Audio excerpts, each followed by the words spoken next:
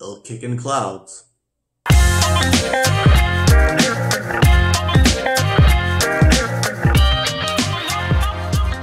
Hello and welcome to Vapor. On today's show, I will be doing the long-awaited long-term review of the Voopoo TPP pod tank system. And I don't know about you, but for myself, I gotta be honest with you.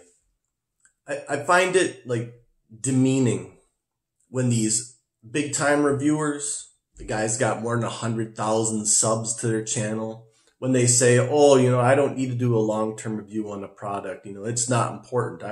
It's not a big deal for me. Well, yeah, it might not be a big deal for them. Then they get something sent to them for free a lot of the times. Or even if they do buy something for the review, they have enough people watching where it pays for the product they just purchased, right? But for most of us, we buy these things, we don't get kickbacks or get them for free, and we use them for the long term. So we don't want something that's going to break or crack or wear out or leak all over the place, or just, after the first day, it's a piece of shit, right? And so I find it insulting that they just do not do any type of long-term review. For you and I who use these products day in and day out, all day long, it's good to know if something is actually worth the money, the investment for the long term, or if it's just something you just totally avoid. So I'm going to give you my honest opinion, and it's been 2 months that I've been using this, about this product, and I'm not going to hold nothing back because I bought this myself. So without further ado, here are the pros and the cons about the Voopoo TPP pod tank. Now, the biggest question I've received so far, and I don't blame anyone for asking it, is, does this thing leak? And the answer is yes, it does leak. In fact, it's leaking right now. And it does kind of vary on the batch of the coil. And that's something I go over in another video called the coil lottery. I'll put the link up here. Coil lottery basically means that when these big companies make these batches of coils, right? They make them in batches with these machines. Different batches have different quality levels to other batches. I mean, they have a certain specification that these kind of fall into, right? And you want to buy the ones that are up here, but you don't always get what you want, because it falls within their spectrum of passing on their quality control radar. So what I've found with this is that it's very, very much determines upon what batch you get. And I do not recommend buying these coils online, because when you buy them online, you're going to get them in 3-packs, right? And 3-packs online vary anywhere between $11 and maybe $17 for a 3-pack. I actually do recommend, if you're going to get this system, to go to your local smoke shop, vape shop, wherever they're sold, and just buy an individual coil. Yes, it's going to cost you more individually per coil. I've noticed, depending upon where I go, they'll charge me anywhere from $4 or $5 per coil up to $7 or $8 per coil. Just depends where you go and how often you shop at that vape shop. A lot of them will give you discounts if you ask and you've been shopping there frequently. But buy them individually. You can buy one, put it in, start using it, and over the day you can notice, is it leaking a lot or is it leaking very little? And I say leaking a lot or a little because these coils for the TPP leak regardless. So you want to get the ones that leak very little. I mean, it's just an unfortunate, circumstance, and it's based on the design of the coil itself, the inlets that let the juice flow into the cotton. It's the thing that makes the coil awesome, and yet it inevitably is the thing that causes the coil to also leak. So batch is very important. If you buy a coil at the vape shop and it starts leaking like a sieve, they're not going to refund you. They're just not, that's reality, unfortunately. But you can go back and be like, hey, I'd like to buy another coil, not from that box that you got that with. Do you have a new box, or is there an old box? I'm sure they got boxes of coils sitting around. If they don't, then just go to another vape shop and get another single coil there. I've found that, depending upon the batch, you can get some good coils that barely leak at all. I've also found 0.15 ohm coils leak more than the 0.2 ohm coils. And I think it has something to do with the surface area inside the coil itself. The 0.15s seem like they have a little bit larger surface area, and it seems like the cotton's just a little bit thinner. So it gets oversaturated more easily than the 0.2s. And let me explain. Most coils do not have as big of ports, juice ports on them as the TPP. If you look at the PNP coils, I'll link a video up here for the PNP. If you look at the PNP coils compared to the TPP, the juice inlets on them are way different in size. The TPP juice inlets, if you look at them, they've got to be about 3 times larger. And because of that saturation and just the weight of the liquid in the pod pressing on it, gravity, if you're not like in constant use of it, it'll saturate and it just kind of drips down the inside. You can like see it on the inside.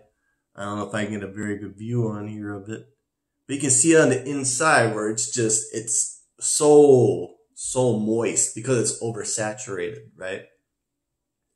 Now, that's a positive in the flavor and the clouds department. That's why whenever you use this compared to other pod tank systems, the PNP or even like the fog, let's say, the TPP is a cloud blaster. And it's a flavor monster. Like you get so much flavor. It's so awesome. And the clouds just, you smoke out everybody. I mean, it's great. It is great. But the downside is that leaking issue, like I said before. So, I mean, if leaking is not a big deal to you, and for some people it's not, then this thing shouldn't bother you. But if you're going to carry this around in your pocket or your purse, and it starts leaking out the air inlets on it, and it like gets into your clothes, and it gets on your fingers, and you get that sticky, annoying kind of feeling, and it drips on your paperwork or whatever. It's annoying. It's annoying, no doubt it's annoying. Another thing, this drip tip, it looks nice. Yeah, it matches perfect. Works great.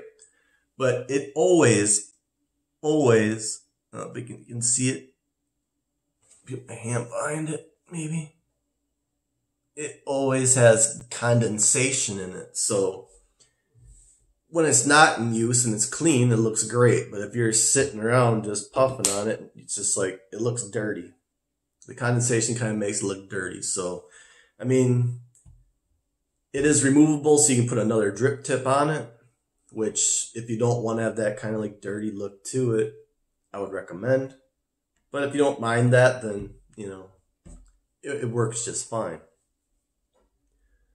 Something I touched on in the video where I first brought this out was the maintenance costs on it. And I thought the maintenance costs wouldn't be that much more than a PNP, which if it didn't leak as much and you could just buy the 3-packs off the internet and trust that you wouldn't have leaking issues, then yeah, I mean, why would you not use it?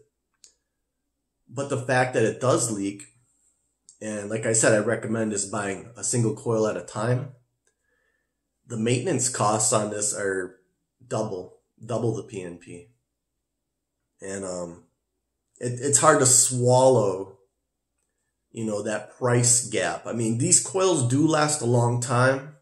I've switched through quite a few of them just because I wanted to try and get around the leaking issues and never quite found, you know, the perfect solution to it.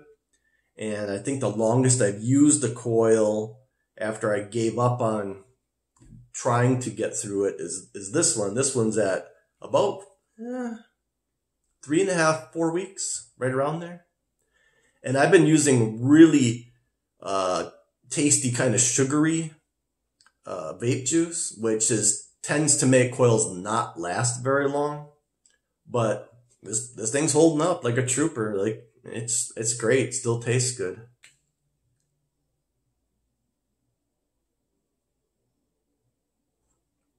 Still blasts monster clouds. No complaints there. Still tastes like maybe not brand new, but nearly new. It's good. So, I mean, the life of the coil is good. But then something else that I've noticed over time, like especially when you're out in public, maybe not so much at home, because when you're at home, you know, at home, who gives a shit, is the shape of the air inlet. For whatever reason, it causes whistling.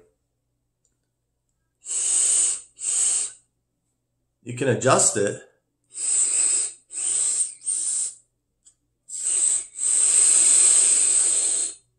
But it's still really noisy. Really noisy. And when you're out eating with your wife somewhere and your husband, whoever your significant other is, when you're out somewhere trying to just enjoy dinner and you want to just puff on this, you know, because I like to outdoor dine, you know, it's just me, I guess. But anyway, that whistling kind of like people look at you, right? Like you're annoying.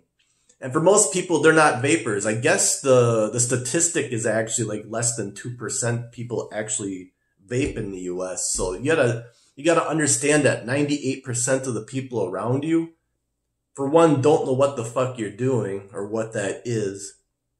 And they might have saw negative advertising about it because that's constantly going on. They're constantly disparaging people for vaping. Even to go as far as blame it for COVID in some countries. But then you got the whistling on top of it, and they're just looking at you like, what the hell is this jackass doing? Is he purposely trying to draw attention to himself? I mean, most of us don't need that shit. You know, most of us just want to enjoy our meal in quiet, privacy, and not have dickheads staring at us because we're whistling at them with our vape. You know what I mean? You can kind of adjust it so that it does whistle less, but it never truly goes away. It just doesn't. So, do I still recommend buying this? I don't know. If you're enjoying this, and you have no problems with the leakage, and you have no problem paying the maintenance costs for it, and the whistling doesn't bother you, yeah, all day. All day. Myself, if I want to use this, I only really use it at home. I don't bring it anywhere with me anymore. Maybe to work sometimes, but mostly it's just an at-home thing for me. I have other pods that I'll have show in other videos that I use more daily because they're not as leaky or as annoying. But that's it for now on the update for the Voopoo TPP pod tank. I hope you enjoyed the video. I hope you found it informational. I hope you have some comments, you know, you want to leave below, because I love hearing back from you guys. I love hearing your points of views, especially if I might have missed anything.